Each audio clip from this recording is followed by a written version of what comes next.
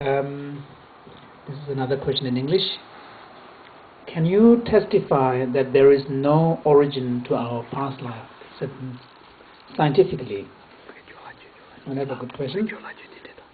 I think the banyan tree at Bodh Gaya appeared during Ashoka, if I'm not mistaken. Can you shed a light on this, please? Very good question. Tiwanido, Tangbudi, Kiola Toma Mabati, and it's Serigotone, and then Ducheco, dead to Grubes. And then you were the Tanet Dojana Yuve, Chanju Junshinti, and Chuyan Yangame Gabria, and then Toma Chumbers, Sigdus, the Marabe, the Gold Teshidar.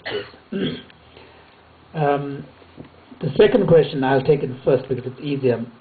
Yes, it is actually not the original tree, but it is the continuation from the sapling of the original tree.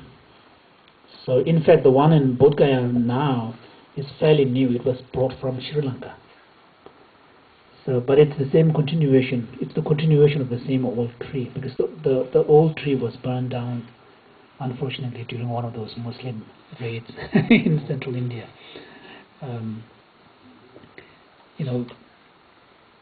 When the Taliban destroyed those two Buddhists in Afghanistan, I was thinking that I thought the Buddhists suffering at the hands of Muslims, I thought that karma was all finished, but obviously there was some part of the karma left. So the first question is complicated.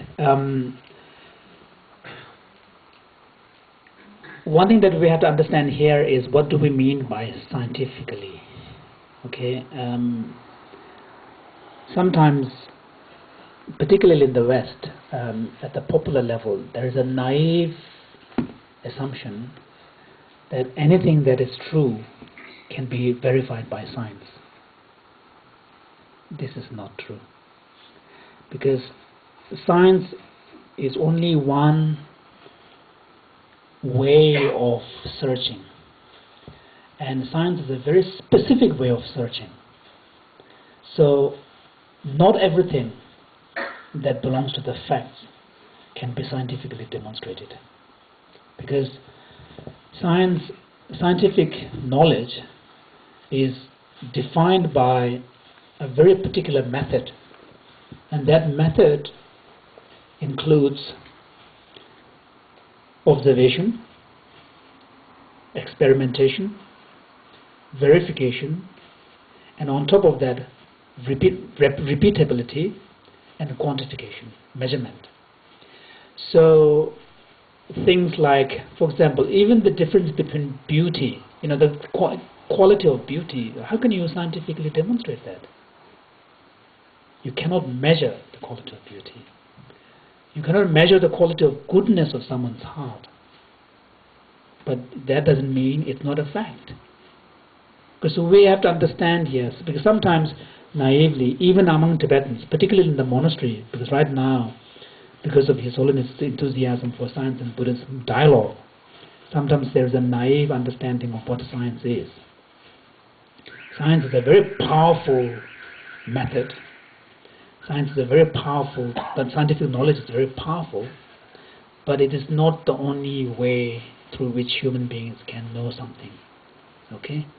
So, now, having explained that, then when we talk about the beginninglessness of our existence, that's not a scientific question.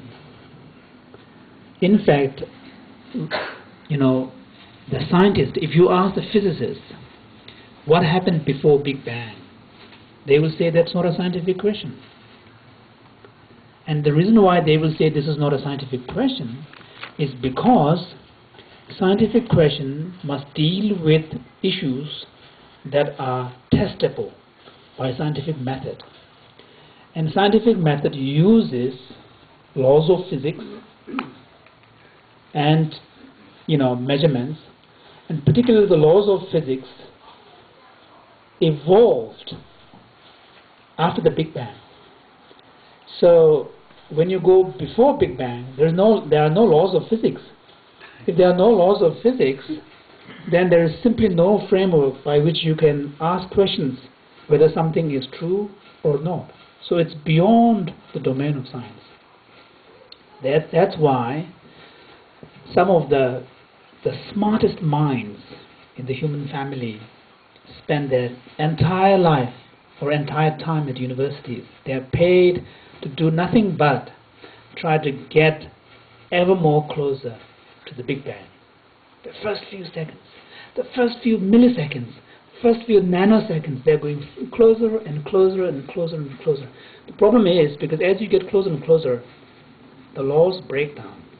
And once the laws break down, you have no mathematical formulas to try to understand what is going on. So if what happens before, what has happened before Big Bang is not a scientific question, then how can the beginninglessness of our origin be a scientific question? So this is the problem, because in here what we have to understand is, from the scientific point of view, the origin of life on Earth is explained along Darwinian lines. So I don't know, the person who asked this question probably has some science background. Who asked this question? Yeah, so you must have some science background. So the modern science understands evolution of life on Earth along the Darwinian principle. And Darwinian principle explains how complex life forms can arise from simple life forms.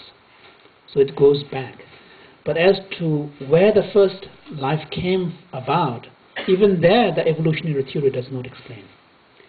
And from the Buddhist point of view, the complication is not just life but also consciousness. So the question becomes even more complex. Not only now are we talking about the origin of life, but also we are talking about the origin of consciousness. And then we get into an area where, again, it's not clear whether the question is scientific or not.